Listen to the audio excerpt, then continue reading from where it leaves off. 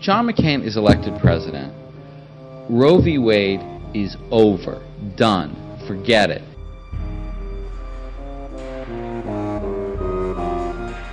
I have kept a consistent position on right to life, and I haven't changed my position on even-numbered years or have changed because of the different offices that I may be running for. I do not support Roe v. Wade. It should be overturned.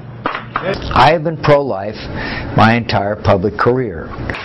I have a 25-year pro-life record in the Congress, in the Senate, and as President of the United States, I will be a pro-life president, and this presidency will have pro-life policies.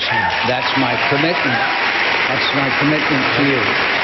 Wisdom suggests that when federal judges impose their social views on the citizens of every state, the result is going to distort our politics in harmful ways. And by the way, Justices Alito and Roberts are two of my most recent favorites, by the way.